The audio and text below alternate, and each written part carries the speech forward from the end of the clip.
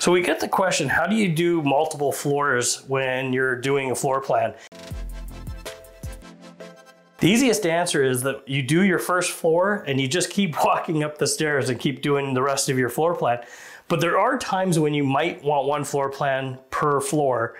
It's a rare occasion when you got lots of square footage, maybe 10, 15,000 square feet, and you're gonna break the job up into multiple sections.